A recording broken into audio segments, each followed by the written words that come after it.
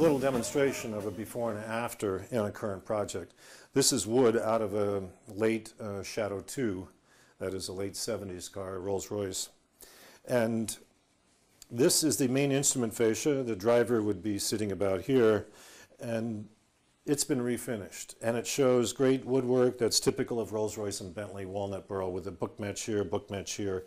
And then this is the glove box, which goes to the right side of the dash, and it hasn't been refinished. And it's a striking contrast between what it can look like and what it looked like when it came here. This piece will look like this when it's refinished, and it's one reason to refinish, even though this didn't have any significant cracks. Somebody put some kind of varnish over the outside of it. It's a good reason to refinish all the pieces in a car at the same time, for the reason that they'll all match, they'll all have the same gloss level, and they will age together. This piece also, somebody got into it and attached the tire pressure plate, which is a thin piece of metal that normally is glued into a recess in the back of these. So what happens when you open the glove box door, you know how much air to put in your tires.